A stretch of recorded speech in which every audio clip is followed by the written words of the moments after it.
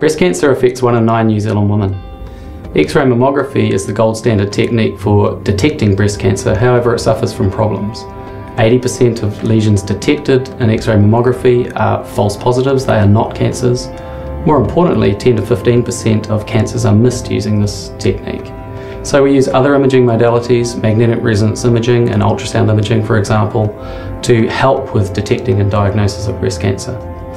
Because individuals have different breast shapes and tissue properties, we need to incorporate that information into our computational models in order to make accurate predictions.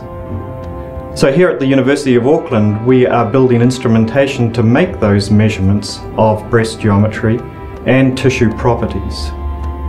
One of the problems that we're focusing on right now is to enable a clinician to be able to locate a suspicious lesion from an X-ray mammogram onto a 3D MRI sequence of a patient.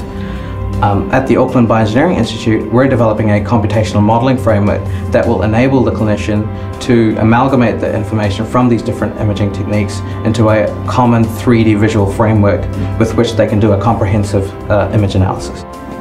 Here we have the original CC mammogram that was taken in the clinic, and we've then overlaid onto that a model that we've fitted to MR data, and you can see the original tumour location in gold, and that doesn't overlap very well with the mammogram image, so we can simulate mammographic compression. You can see the breast is deforming and the tumour site moves during that deformation as well.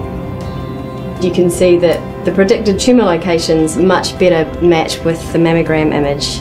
Using this technology, we hope to provide tools to aid clinicians to better detect and diagnose breast cancer and to improve patient outcomes for women worldwide.